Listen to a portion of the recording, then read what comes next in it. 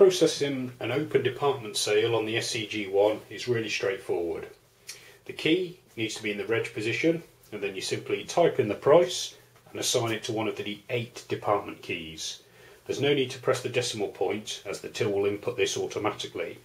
So for a $4.99 registration through department 1, you simply type in 499 and press the department 1 key. You can see on the screen $4.99 registered to department 1. For $2.99 in department 2, again it's enter the price, $2.99, and then hit the department key. You can repeat this process for as many items as you need to enter in the sale, and then hit the subtotal key. You have the subtotal £7.98 appear on the display. If the customer gives you a £10 note, 1000, so £10 is registered, and then hit the cash amount 10 button.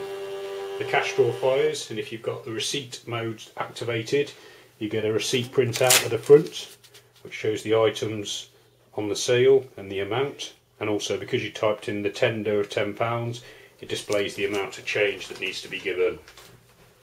If you were taking payments by credit card, you could press the check CH button instead of cash amount 10, and this would register as a different line on your end of day report. And if you were taking a check payment, there is a CHK button for check payments. For more free support on the SE-G1 and other Casio cash registers, please view the website casiohelp.co.uk. Thanks for watching.